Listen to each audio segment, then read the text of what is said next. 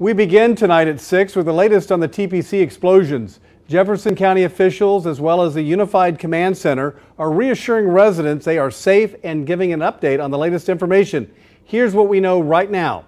A member of the U.S. Chemical Safety Board says specific event that triggered the TPC explosion still has not yet been determined, but workers at the plant say they noticed a vapor cloud before the blast. And this morning, responders closed a leaking pressure valve, which they say was the source of elevated butadiene readings.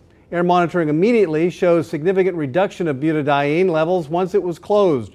Right now, the voluntary evacuation order has been lifted, as well as the shelter in place for all residents. And developing, the explosions and fire at TPC have prompted an investigation by the U.S. Chemical Safety Board. CSB and local officials now sharing information on the ongoing deployment. KFDM's Joy Addison was at today's news conference and joins us now in the studio. Joy, what caused last night's voluntary evacuation? Greg, the on-site fires that were burning chemicals like the primary constituent butadiene have been put out, allowing a more purified level of the chemical to seep into the atmosphere. Toxicologists say the levels measure 0.23 ppm. This is considered non-harmful to humans. Asbestos has not been reported. Inhibitors are being added to the on-site tanks that currently hold these chemicals to avoid reactions within the tanks until they are transported to an off-site location that's still being decided. Toxicologists say resident reports of sickness or irritation are possibly from sensory response rather than toxicity response. TPC has not yet identified any preliminary identification of fundamental failure. Sensory irritation is what it's called, sensory irritation. And essentially, you can get a headache just based on the odor itself, not based on any kind of toxicity response. A Chemical Safety Board member says workers at the plant noticed a vapor cloud before the explosion and fire. The investigation could take up to 1 year to determine a cause. Officials say it could take weeks for the on-site chemicals to be transported to an off-site location. Greg? All right, Joy, thanks. Happening now, many Port Neches residents are back home tonight after being given involuntary evacuation orders, while others never left, choosing to shelter in place.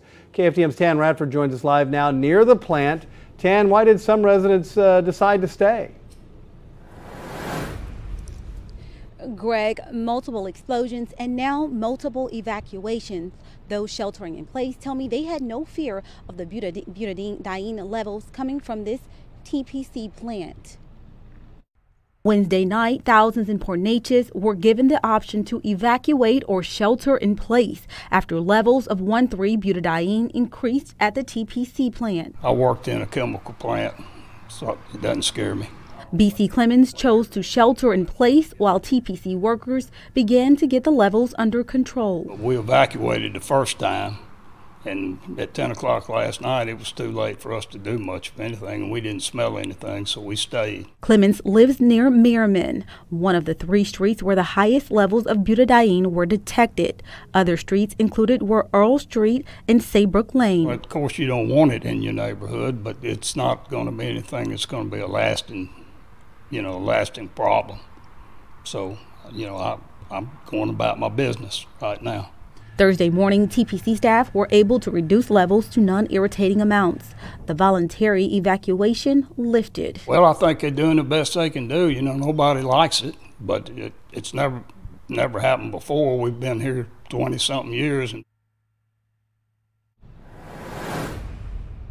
TPC is monitoring the air quality in the area, and residents are safe in their home as of now. Live in Port Neches, I'm Tan Radford, KFDM 6 News.